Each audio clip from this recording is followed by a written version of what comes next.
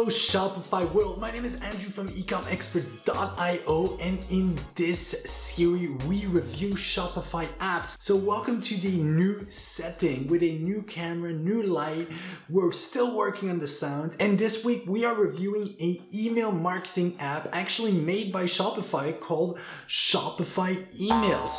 It has a 3.3 out of 5-star rating, and it came out rather recently, a couple of months. We're going to talk about how it looks behind the scenes and a whole bunch of these other elements, or maybe I'm gonna edit it here, I don't quite know it yet. So make sure to check out the timestamps and jump to the section that you like best. One question I get a lot is, Andrew, you are a speed optimization expert for Shopify. Why do you do this? Well, don't forget that every time you add apps to your store, even if those apps are free, it adds codes to your store that if afterwards you delete the app, the code stays there, it slows down your store, and this eventually has an impact on conversion and the money in your pocket in the end of the month. So that's why we're reviewing all of these apps. Okay, enough talking, let's go behind the scenes and check out the app. Alright, the app is installed and we are looking at the app dashboard. The dashboard is clean and there is only one option: create an email. Let's click on that to see what happens next. A new window appeared, and now we need to choose a starting point. We can choose from branded templates and previous emails. Considering that we just installed the app, there are no previous emails, so let's take a look at branded templates. There are 6 of them: featured products, sales announcements, end of sales, and here's the rest. And they say that more templates are coming soon, which makes sense since it recently came out. We will go with sale announcement. We are on the content page. There are not so many options here, and by pressing this button up here on the right, you can adapt the email for mobile or desktop.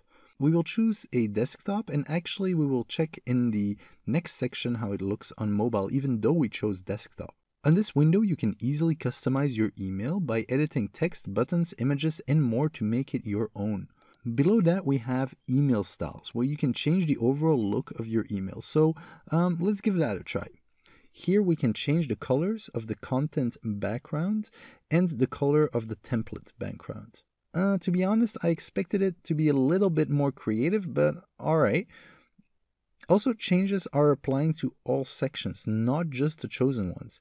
And there is an undo button up here on the right if you decide to cancel your changes. And right here, there is the feedback button. So now that we are done creating our email, we're going to send a test to check it out. You can find the test button right here in the top right corner.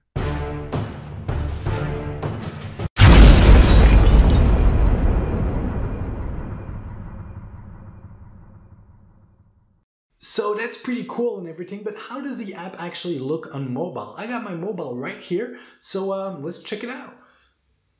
So if I go to the email that I just received, the test email, I click on it and look at that. It's looking pretty sharp and good, so works on mobile as well. Very important to check it out. Okay, let's talk about competition. What other apps should you check out before you install this one? Well, obviously we have the market leader in these apps, which is, you guessed it, Klaviyo. And we already reviewed them, so make sure to check out that video up here. We also have Omnisend that we also reviewed. Check it up here. We have AC Marketing Automation. We have Drip. We have Sendinblue. We have Seguno, which, guess what? You're never gonna guess. You can check Seguno up here. And then we have Smart Mail Email Marketer. As for the ratings, like I said, a 3.3 out of 5-star rating. It's a relatively new app, although it is from Shopify.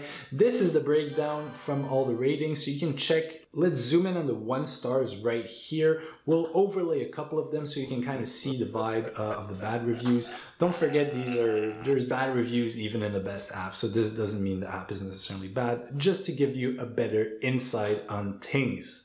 And then finally, what about pricing? Actually, it's a really good deal. It's free up to 2,500 emails.